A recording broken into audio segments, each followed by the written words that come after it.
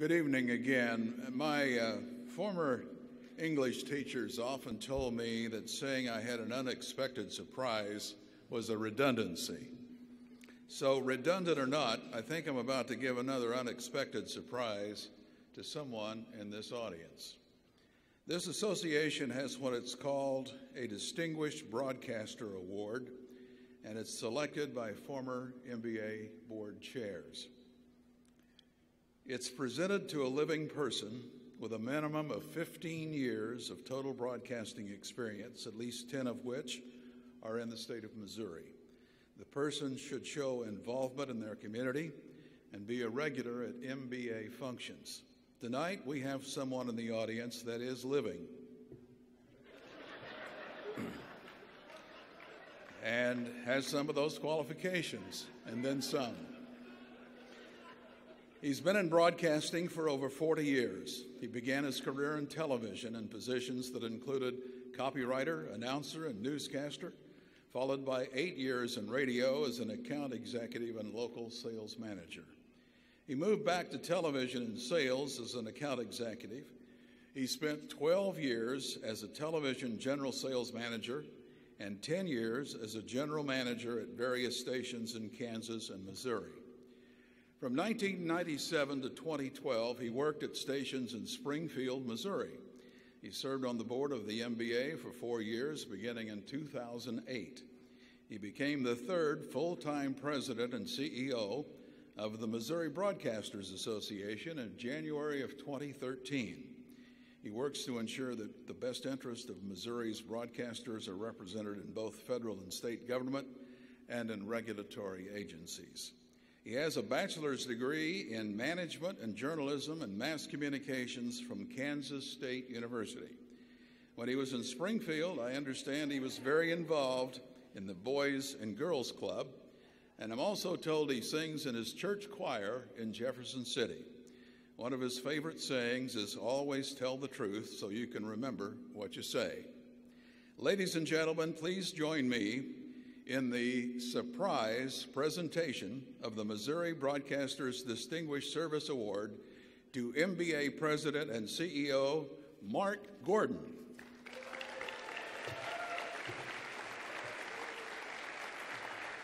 I give him an A+. I think he's just done a phenomenal job. You know, Mark's a guy with strong ethics and strong work ethic and a strong value commitment, and he has great relationships with people, and he builds them. And it sure shows in his job. Much of what I've learned in leadership has been on-the-job training. You know, I've read a lot of books, and when you read books, you think, but most of the time when I read books on leadership, I say, oh, okay, I'm doing that. Oh, I'm doing that. Leadership, you don't really realize you're doing it. I think leadership is an instinct, and I think it's an instinct in the way you treat people. And if you subscribe to the golden rule, that's halfway, in my vision, to getting to good leadership, where you treat people as you want to be treated. You know, I'm probably a little biased, but I think he's done a phenomenal job as a Missouri Broadcast President and CEO in all areas. Financially, we're as stable or more stable than we've ever been. He has more member services available to members. The caliber of the convention, as you can tell because you're here tonight and you've been at the convention, is as good or better than it's ever been. Our relationship with our Washington delegation is outstanding in every district. And at the state level, Mark's done a good job of learning how to deal with state government. And I think, we all know how crucial that is. I think the best success comes when you're really passionate about something. And passion is, I can't tell you to be passionate about something. That's what's in your heart. So if you have a love or a joy for something like that, then it can come. And so I think you have to be really aware of that, okay? But just be well-read, try to learn, be engaged in the process. I spent a lot of time selling advertising, and I'd go to different businesses and I'd sell them advertising. But when I spent time really finding out what they needed, and then I created something that helped them grow their business, I was helping them with their livelihood. I was helping them bring customers into their business. And that's a great feeling when you can help people. I think it's a great industry to be able to help people, and I think I get a real joy out of that. When I think of my father, I fully believe that he deserves recognition, empowering people to be the best that they can be, and even in this field, it can be a challenge. But my dad has always been a man of integrity and is willing to do whatever it takes to get the job done. You've excelled as a local broadcaster in both radio and television. And then you took that skill set to a statewide platform where you have excelled as the advocate for every Missouri broadcaster. My most enjoyable conversations, besides my family, are when I get to be in a room with another broadcaster and time slips away, because that's what I love to do. So I think that's a big key part of that. Dad, I just want to tell you congratulations on being presented the Distinguished Broadcasters Award. Your passion for this industry and the dedication to giving broadcasters the support we need in a fast-changing environment has been remarkable. I can't think of anyone else more deserving of an award like this. And I'm not just saying that because I'm your son, but because I've seen firsthand the impact that you've had. The best part of my career has been trying to live up to your reputation and the influence that you've had on others around you.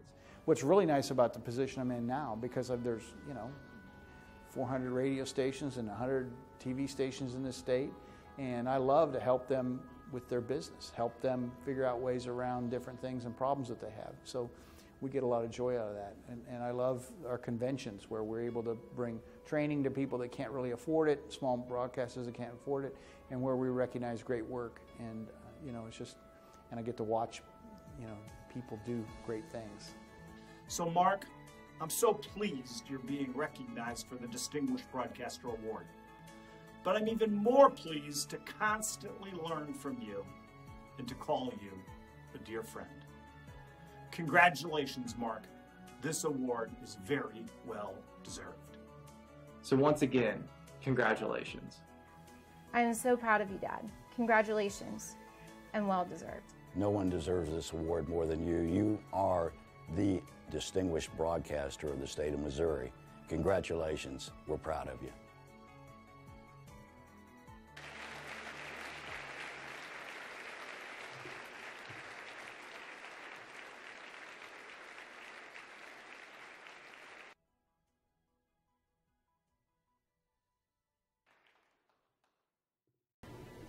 I usually like to have a script so I can read it so I don't forget what I'm supposed to say. Wow.